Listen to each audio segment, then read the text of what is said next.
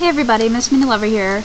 I told you guys that I was going to show you if these little things actually work to make little cookies, and I mean for the most part they do.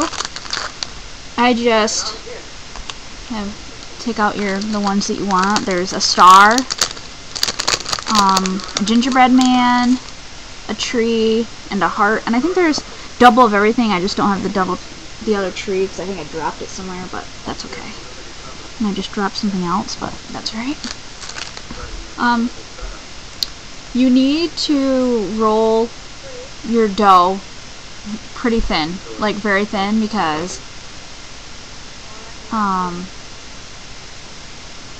the dough will actually squeeze out the top of the cookie cutter, and you don't want that. So after you roll it out, see, my thing's falling apart because it's not warm enough, but that's okay. What I did was I took a piece of chalk and just rubbed it on the cookie cutter, or you can dip it in starch, it doesn't matter because you don't really want it to stick too much, but it probably will. And then you just press it down. Remember, you're not using the flat side, you're using the other side, not the flat, the other side. And you just press it down, and then I use a needle tool to pick it up. See, my clay is not warm enough because we had a very bad winter storm last night. And you'll have the dough in it. And I like that these actually have backs that are open on them, because then you can just poke them through. And then once I've set it down, you're going to want to press down on it a little bit just to kind of make the edges a little more round, like it looks like they've been cooked. And you have your little cookies.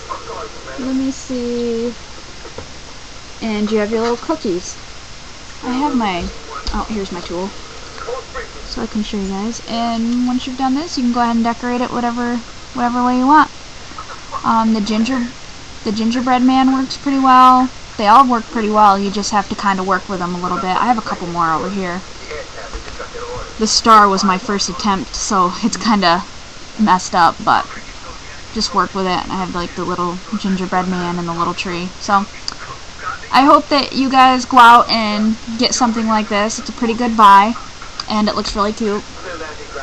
So you can flip your cookie cutters up like that, and just, you know, for a little Christmas scene. Isn't that cute?